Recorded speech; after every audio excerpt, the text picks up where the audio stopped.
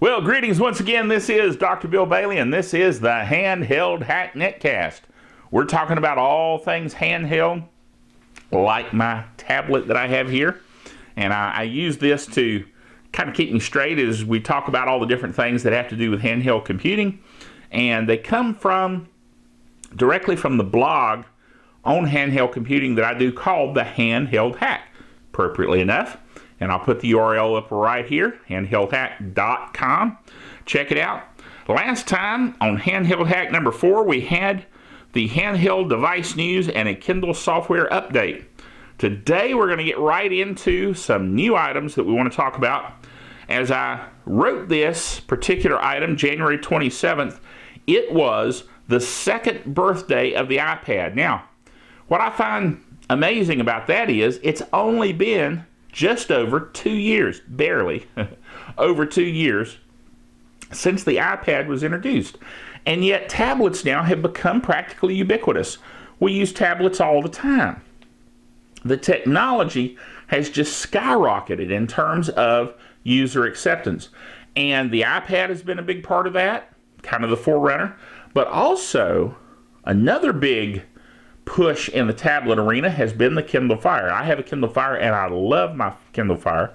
And I'm telling you, a lot of people, a large number of people have purchased the Kindle Fire and are really benefiting from that new platform. So, kind of celebrate the advent of the tablet. Now, next item here we want to talk about is the Sony Vita, or Vita, I'm not sure how to pronounce it. Will it be hackable? Well, you know, as they say, if you build it, they will come. And I'm sure the people who hack such things will be challenged and will want to hack it. The Sony PlayStation Portable, Sony PSP, was a dream for hackers, as they were able to pretty easily crack the first Sony handheld, getting it to run homebrew as well as a variety of other applications. Will the Sony PS Vita end up being a hacker's dream or a nightmare? Since we saw the Sony PSP turn into a device that was able to be manipulated via software to run homebrew applications, pirated software is a variety of other things with great ease.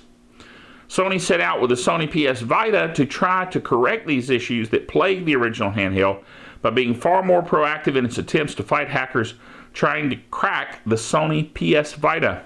So they're making it harder for folks to hack, but you know how that goes. Just more of a challenge. So I think the hackers will be out in force, and they'll probably be able to hack it. We'll see. You know, Sony say they built in some stuff to keep it from happening, but we'll find out. All right, this next article is interesting.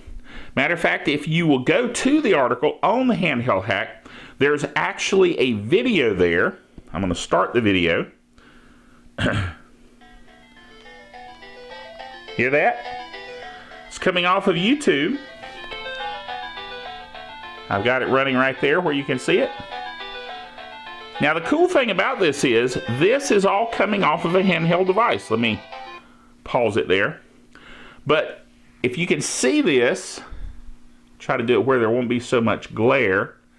This is a handheld device that takes the GameCube and reduces it down to a handheld device.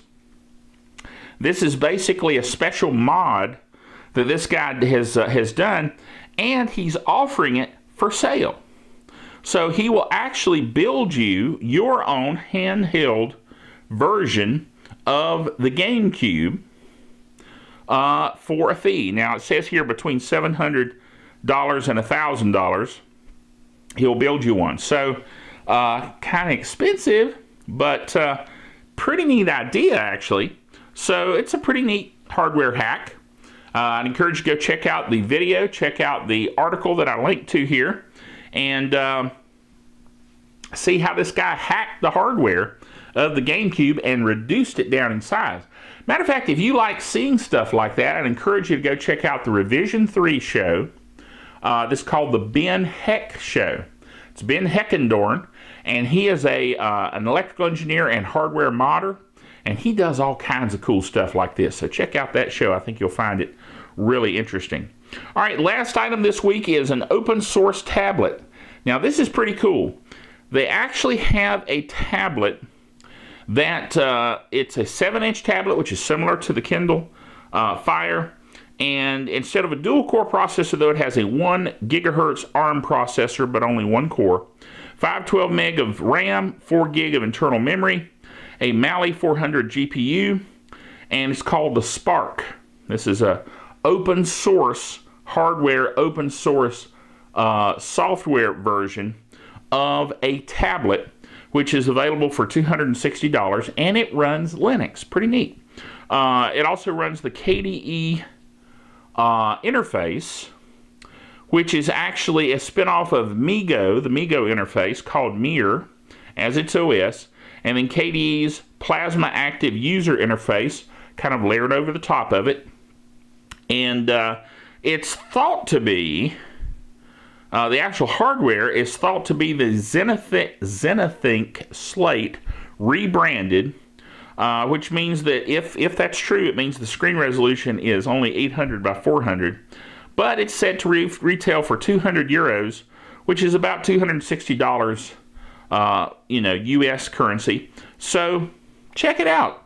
Open source tablet. The cool idea about this is it's open source, it's very open, very easy to hack, allows you to go in and tweak, maybe try different distros of Linux, put Android on, whatever you want to do, you can try it on this open tablet. Pretty neat stuff. So, that's it for this week. Remember, until next time, you're only as good as your last hack.